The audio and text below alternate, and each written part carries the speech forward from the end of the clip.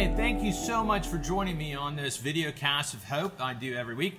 And I wanted to talk to you a little bit today about this congregation. It's a congregation that lost all of its property as the Acna Church took its property away from them.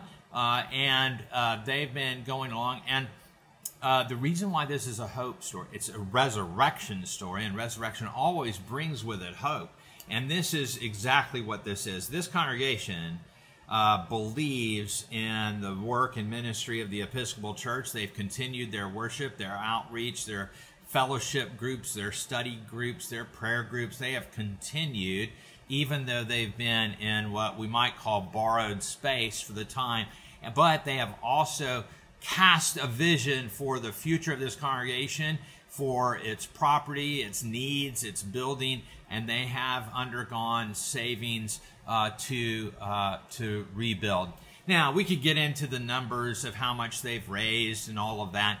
That's not what is important, though. We want to support them and salute them for that amazing work and give thanks to God for what God's doing there. But what gives me hope is the resurrection of a parish that others believe is dead.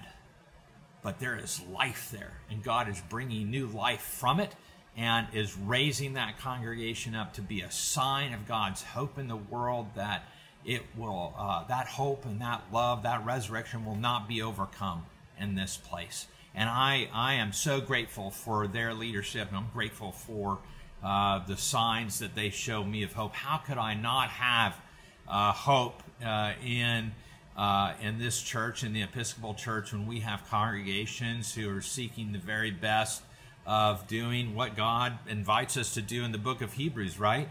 Which is to worship God with lips that proclaim His name, to share what we have, and to do good work. And that's what this congregation is doing. It's living out that passage from Hebrews, which literally one of our offertory sentences in the Episcopal Church. So this week, thanks for joining me, and I want to invite you to do a couple of things.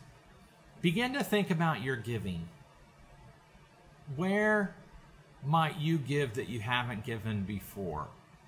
How can you help with ministries of hope in your own congregations, wherever they are, Episcopalian, non-Episcopalian?